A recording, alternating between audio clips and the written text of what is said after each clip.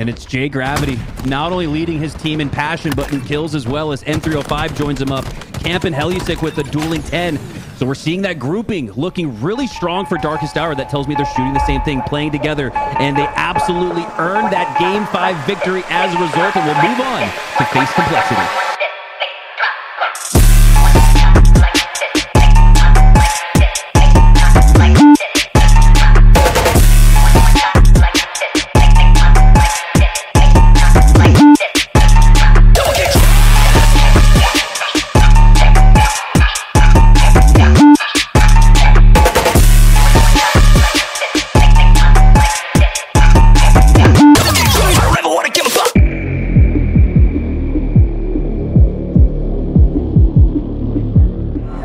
So we lost to the Durst, but we just won that last round. What was the key to the success that round? I think the key to the success was that round was slowing down, regrouping, getting back together, going back to the basics and sticking to our game plan.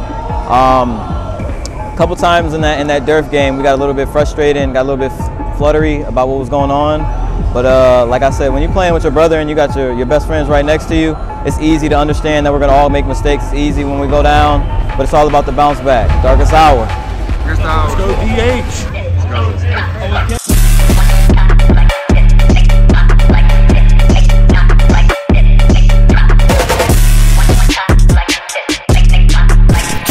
I'm Tiago de Almeida, aka Jiggy, and I'm a Halo coach for Darkest Hour.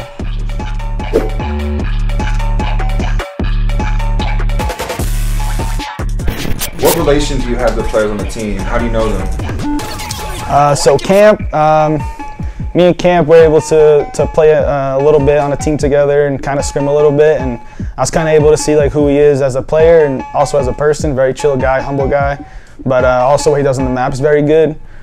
Jay Grav, I met Jay Grav through the sauna, and I remember just seeing like a bunch of posts about him also getting hype. Obviously the biggest, like one of the biggest videos on Twitter for Halo was the "Shut Up, I Got Camo." So. Shut up, I got camo. You know, now being able to be here on the same like kind of playing field, you know, being his coach is very humbling. Helusik, I didn't really know too much about Helusik like leading into this, besides like just playing against him in tournaments and kind of just seeing him always like at the top, you know. And M305 also in the sauna, just playing 8s against him. You obviously know he's a very cracked player, a very good individual, and yeah, he's just a demon. So. What are you trying to bring to the table this weekend as a coach? I think I spent a lot of time like watching film and like grinding through teams and teams. So I think for like strategic play, I think I bring a lot to the table. But at the same time, I know these guys have a lot of Halo knowledge themselves, so kind of like help them out with like the camos and little things, and kind of just let them do what they do, which is win games. All right, then give me some hype on the way out. Let's go, baby, Darkest Hour.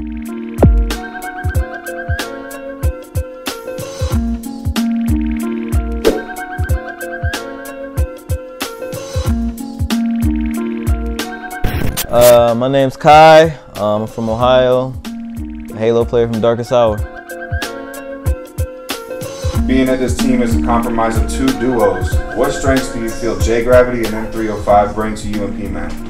I think starting off with Jay Gravs bring a lot of passion to this team. Great amount of passion, tremendous amount of energy, and a great sense of playmaking in his own sense of way. In terms with JP, aka M305, a truck. He's a truck, man. It's great to play with another player that is able to do the slaying and is also able to do the damage, but also is very coachable. Is always willing to listen, wanting to get better. And just as a duo, like I said, they're really respectable in terms of just wanting to get better and being coachable no matter what. And it's nothing better than having teammates that are grinders. That's a huge thing for me and Mac from the past to now. We got new grinders and young ones that really want it and have the same vision that we have to get to the top. So it's really exciting to be on this Darkest Hour and really to get this shit going, man. Really excited to be with these people.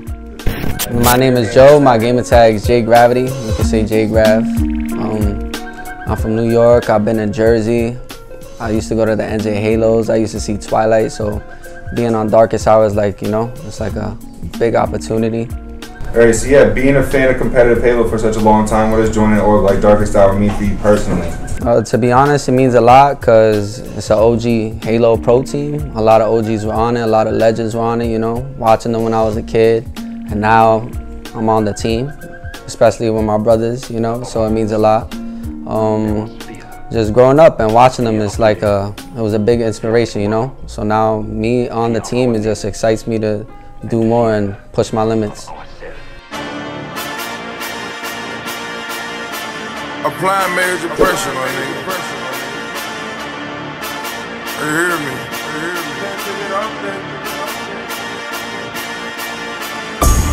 Money on my mind, can't take it off that shit. They got 5 different iPhones, I'ma pick it up for that grip.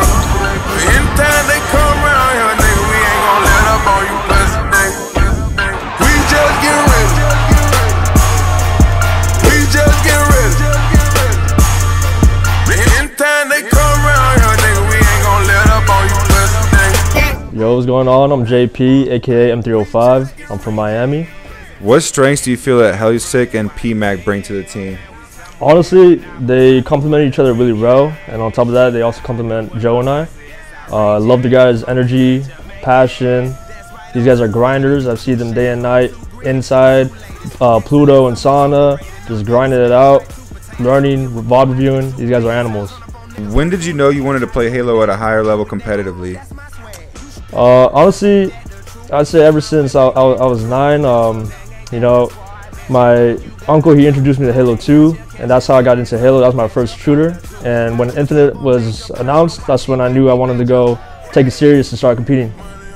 Michael Pratt, also known as PMAC, also known as Mac Truck. I mean, I got a couple of different names, so. You glad to be on Darkest Hour Gaming, man? Yes, sir, man. I mean, I'm OG. I haven't been competing for very long, but I've been a fan of MLG since Halo 3, so, you know, Darkest Hour holds a lot of weight for somebody like me. What makes HCS such a great teammate?